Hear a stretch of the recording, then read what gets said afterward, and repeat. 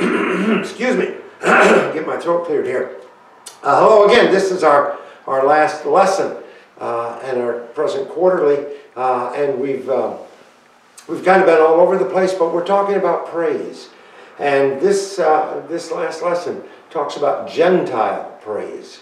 Very special. We'll look at some of the things in Acts chapter 10 that have to do with it, but we'll also touch base with a couple of other spots in the scripture that kind of give us a bit of understanding of this Gentile praise. Now, Gentile is a word that's used to describe anybody that's not a Jew.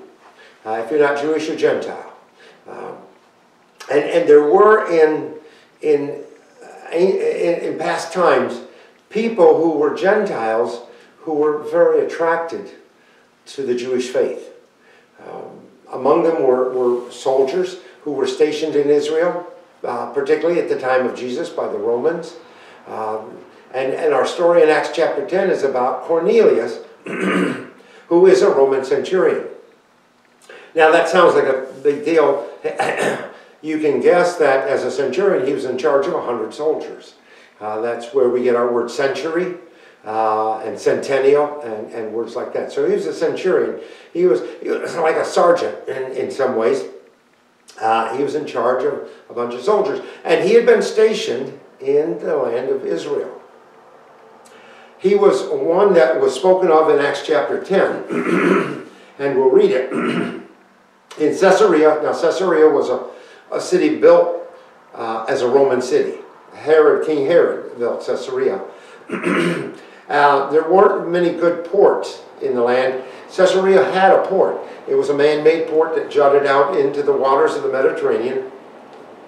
And they had a lot of, if you were to go to Caesarea today, you could see statues at the end of the circus that were similar to the statues that were in other Roman cities. They also had an amphitheater there it's in ruins today, but it's part of it. Nearby there's an aqueduct that carried water from the mountains, fresh water down to the city. So it was very much a Roman city. Matter of fact, Pontius Pilate did not like staying in Jerusalem. He really didn't like the Jewish people. So he stayed in Caesarea as much as he could, feeling like it was a little bit better place to be if you're a Roman citizen than down in Jerusalem. So we have a cohort of soldiers there, and this is how it begins. In Caesarea, there was a man named Cornelius, a centurion of the Italian cohort, as it was called.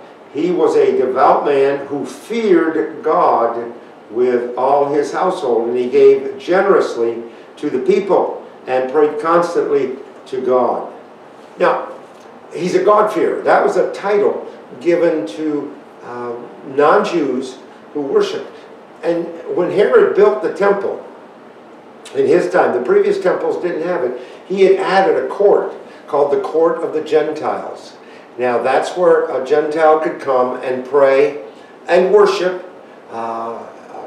They were allowed that far, no farther. There was a sign that when you entered the court of Israel, that said, or court of women, that was next, that said no non-Jew pass beyond this on pain of death.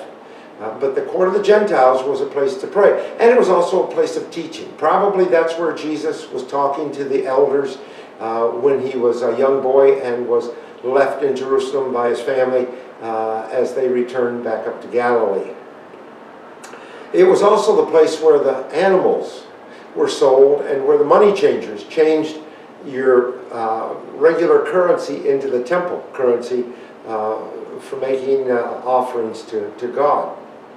It was there that Jesus upset the tables and drove out the money changers and the animal keepers and said, "This is to be a house of prayer, you've made it a den of thieves," which is to imply that maybe they were taking a bigger cut than they were supposed to when they changed that money from Roman currency to temple currency, or when they sold the animals, because you could bring an animal and they could say, well, this animal has a blemish, we'll give you $2 for it, but we have one here that's $10 and it's perfect, so you can buy. So you know, there was a big markup and change there.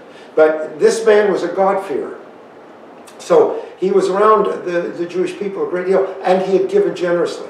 There's one other situation where Jesus is asked to heal a centurion's child, and the Jewish people speak up for him and said, he has done much for our people, please help him. He built our synagogue.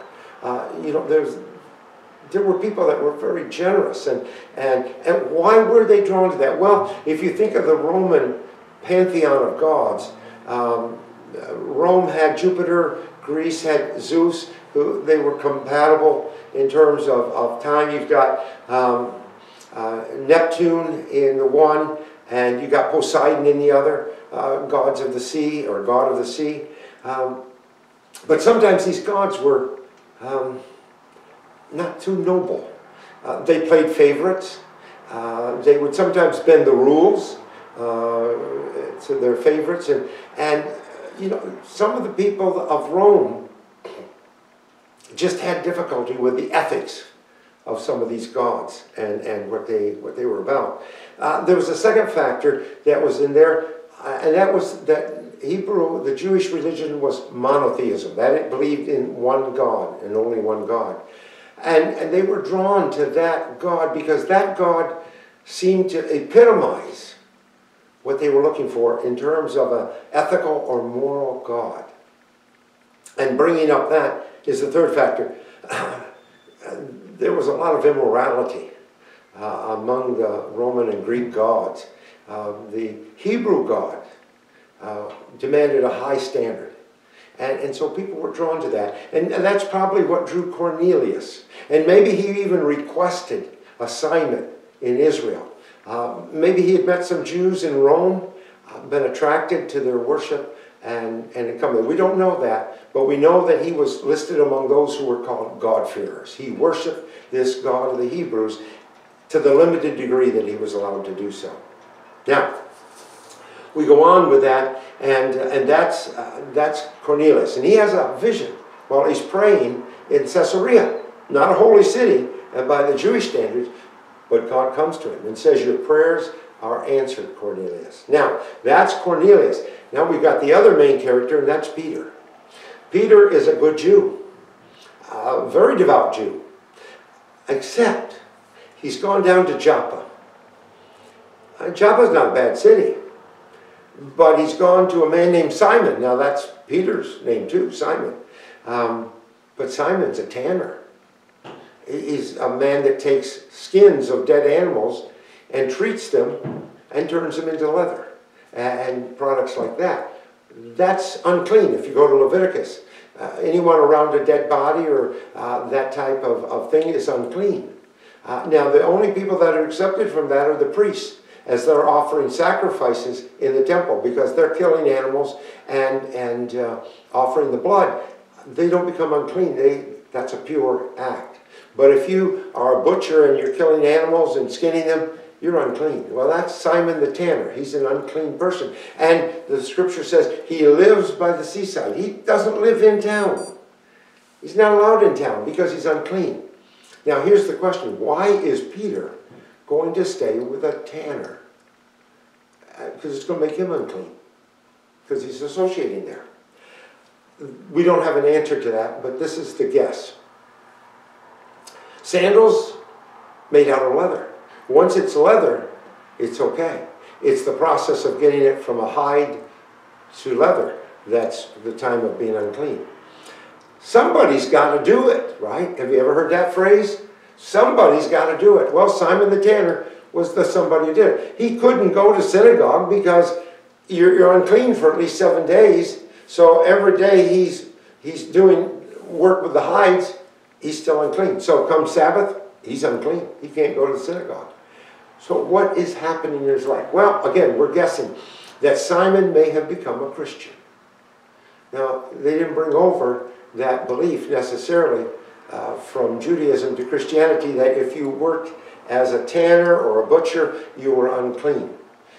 That stayed kind of in the Jewish faith. So Peter's there with Simon the tanner. And he goes up at noontime to pray. Now he goes up on top of the roof. And in Israel, the roofs were flat. Matter of fact, they were like another room. And oftentimes had another room. When the Bible speaks of Jesus holding his meal in the upper room, They probably went up an outside staircase to this roof, and there was a room that was there. It was oftentimes a guest house. If you go back to Elijah in the Old Testament, Elijah stays at a room on top of a house of a widow. That's the upper room that he stays at. But they'd also sleep up there in the open space in the summertime because it was so hot and smelly downstairs, because the animals had to be kept inside to keep them from wandering off in the poorer section. So they could have been up on top. You dry flax up there. If you go to Rahab in the story of the two spies coming in, Rahab hides them under the flax on top of the roof, and then lets them down from the roof so that they can get away. So we've got Peter up on the roof, and he has a vision. And he has this vision of all kinds of animals coming down, clean and unclean. And the voice says, rise, kill, and eat. And Peter says, can't do that. Now, you're at a house of an unclean person. But in the vision, which is true to his scruples, but not necessarily to his life, can't do that. And then the voice says, don't call what I call clean, unclean. This happens 3 times. Again, that number 3, very, very important. Not important to Cornelius, that's just one vision there. But for Peter, this is 3. 3 is pretty much an emphasis, Peter. There's something special happening here, and you better get on to the message, okay? It's here. And so Peter is saying, I can't do this. And God says, you can do this, because I said you can do this. See, and it's one of those but God moments. And you find them in the Bible. Elijah in the desert says, I'd rather die than go on living. And God says, no. I have more prophets than you can count who have remained faithful. See, God comes along with that phrase. And sometimes we have to unlearn some things that we learned. Sometimes we have to re-educate ourselves or be re-educated to a new way of thinking. That happens in many ways. One of the phrases that we hear in the church oftentimes, and I'm not sure I've heard it that much, I've heard it a couple of times, usually in a threatening manner, we've always done it this way. I wasn't there to change much of anything, but I suggested something, and it really wasn't well received by 1 or 2 people. Other people did, and the rest of the people just backed down rather than deal with this 1 or 2 people that said, we've never done it that way. And it wasn't major stuff. I could live with it, and did live with it, and sometimes things would change in time, and sometimes they didn't.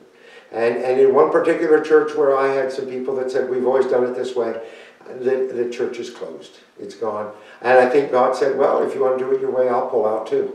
And he did with that.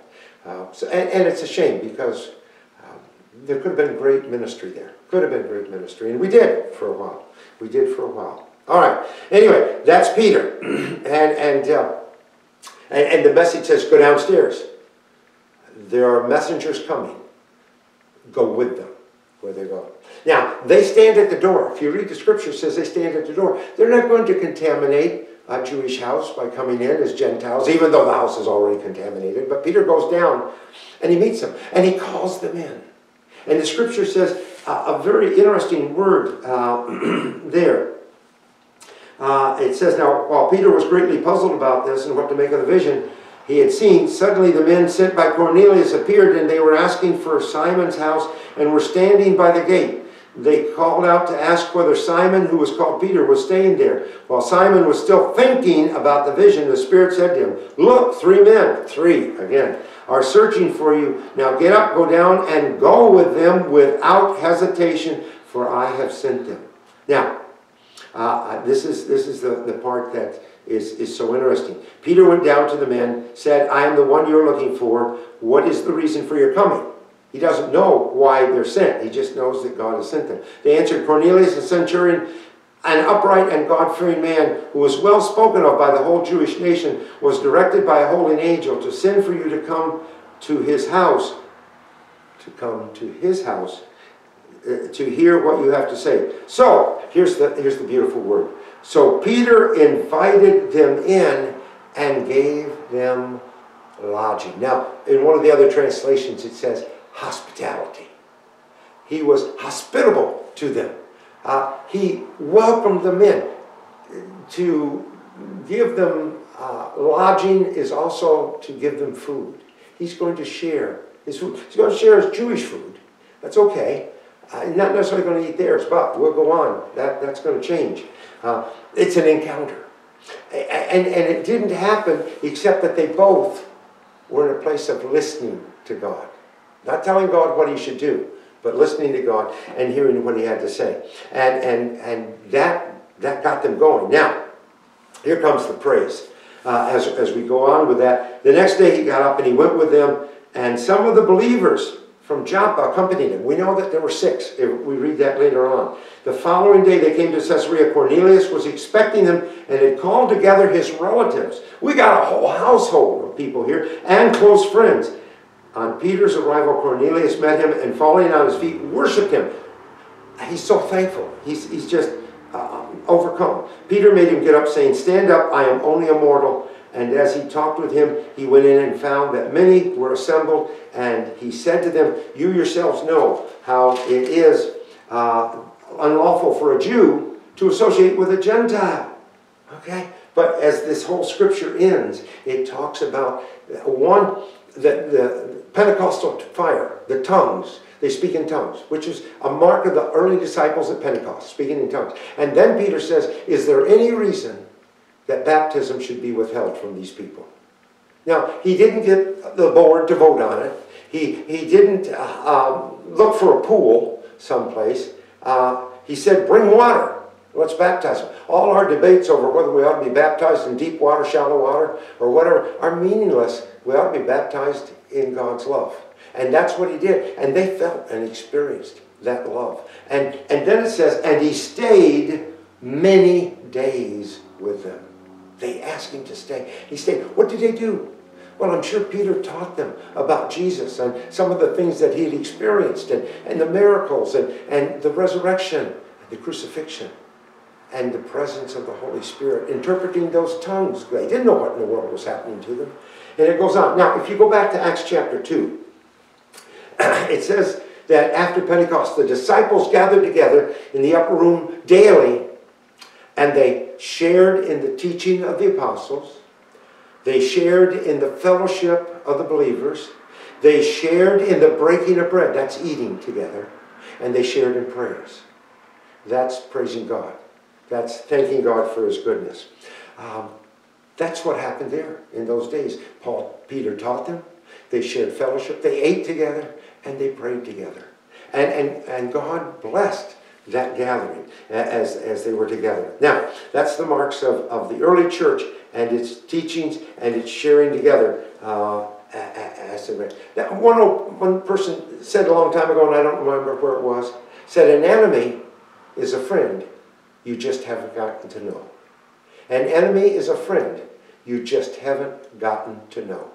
I think that's what Acts 10 is about. And it says in the Psalms, in Psalms 22 verse 3, that God dwells in the praises of his people. There's where the worship comes back in. Cornelius is thankful. Peter is thankful. He goes back to the church in chapter 2 later and he says, we can't deny that this is God's work. Let's celebrate it. And the church did.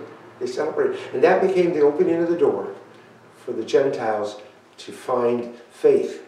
Not just fear, but faith in God. All right, we need to pray, and then we'll be back next week. Father, thank you for this day, for the lessons that you have to teach us. In Jesus' name, amen. All right, bye-bye.